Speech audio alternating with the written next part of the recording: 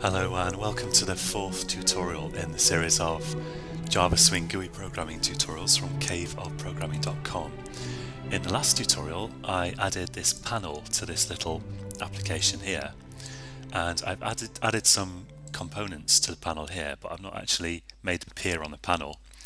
And I've also set the layout to GridBagLayout and created a GridBagConstraints, and now I'm going to show you how to use the GridBagConstraints and GridBagLayout to actually add the components.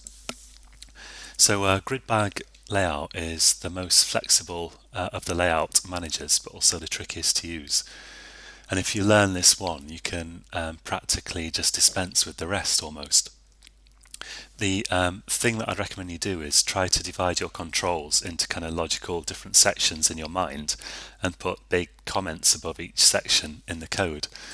So I'm going to tackle the first column of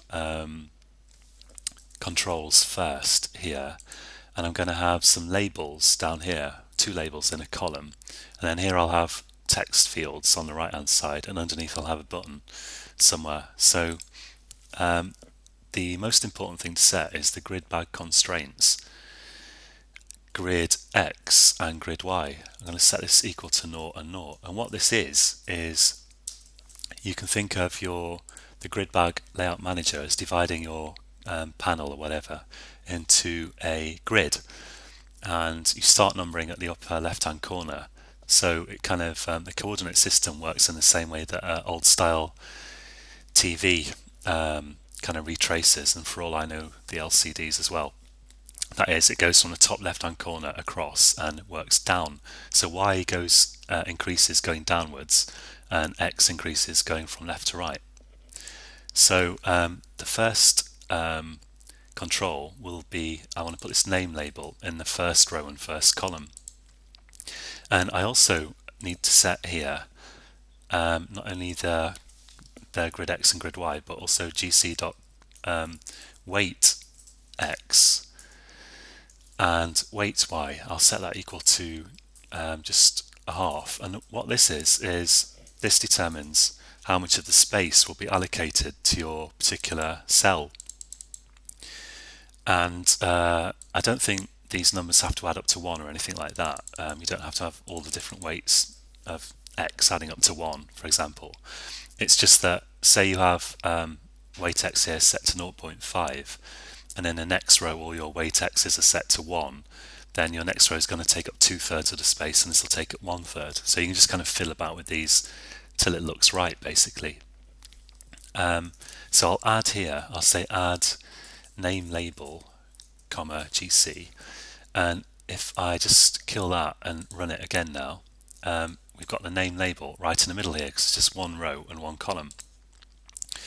And if I say gc dot, I'll retype here grid X equals 0 and gc dot grid Y equals 1 this time, because we want to go to the next row down, and I'll retype that just for clarity. And then I'll say add, I've also got an occupation label to prompt people to enter their occupation label, comma, GC again, and I'll get rid of this space to make it clear that this is intended to apply to this. So if I run that, now I've got 2 rows, and I want to add in the next row some text fields, sorry, in the next column some text fields. So I'll make a kind of note here, second column, and I'll say gc dot, so we want to say grid X is going to be now equal to 1, and gc.grid Y for the first control will be 0, because I want to add it in the first row. I had to think for a minute there. So I'll say add name field and gc, and then I'll say gc.grid X is going to be still equal to 1, but I'll just retype it for clarity, and gc.grid Y is now going to be equal to 1 as well, and I can say add occupation field, colon gc. And if I run this, you can see I've got my text boxes here. Now I want the kind of text boxes to align over to the left, and I want these labels to align over to the right, and the way I can fix that is for the first column here, I can say gc.anchor, and anchor is kind of the thing that tells your controls which side to stick to, and I can say GridBagConstraints dot line start, and that will make them stick to the left hand side. Sorry, I want to say actually line end to make the labels stick to the right. So if I run that, they're now aligned over to the right hand side. And the text fields, I want to make them align left. So for the second column, I can say gc.anchor equals GridBagConstraints dot line start. Okay, so run this, and now we've got these aligned next to each other. Now I don't want these, well actually, you know, the next thing I'm going to do is I'm just going to add the button here at the bottom, and I'm going to make the grid cell containing the button take up most of the space. So I'll say kind of final row, and I'll say gc.grid x I'm going to make equal to 1 because I want to put the button kind of underneath this kind of column here, and I'll say gc.grid y equals 2, and I'll say add what do I call it, add button comma gc. So if I run this, now I've got my button, and I want to push these to the top of the form because they look a bit stupid all spaced out like this. So here I'm going to say gc.weight y, so this is the weight for the last row, equals, let's give it a really high value, and if I run that, you can see that it's this last thing is taking up most of the space. I also want to stick this button up here somewhere, so to do that I can say gc.anchor equals, and I'll say GridBagConstraints, and I want to make it stick to, I've got a first line, I think the one I want is first line start, so you've got kind of first line start is here, first line ends here, don't know what this would be, well, and then first, well this won't be anything because there's no anchor here, right? Yeah, I think that's right. Okay, and then you've got line start here, line end here, and last line start, last line end there.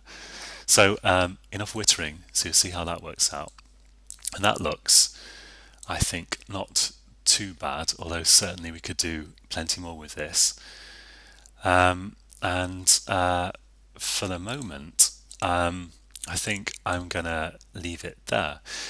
There are lots of other things you can use with GridBagConstraints, lots of other fields that will be handy for you. And probably the most handy would be, I haven't mentioned, for example, gc.fill, which you can set to fill horizontal, fill vertical, or none, and it's set to none at the moment. But if I said, for example, both, that would make my controls try to fill up the entire grid like that. So it's no good for a button, but obviously if it's a text field or something, that could be really useful. Okay, so now we've got a reasonably presentable kind of form here, and you have probably been wondering how to connect this form to the kind of the rest of the program and make it actually do stuff. And what I'm going to do in the next tutorial is I'm going to show you how to implement your own events so that this form can fire events, and we're going to have a controller which is just going to be the mainframe class that will listen to those events and then fill stuff in here in response to those events. And I'm also going to get rid of this button because I just kind of put that in originally just to kind of have something to show you. And so next time, as I say, we'll look at custom events and we'll continue to work on this app. So join me then, and until then, happy coding.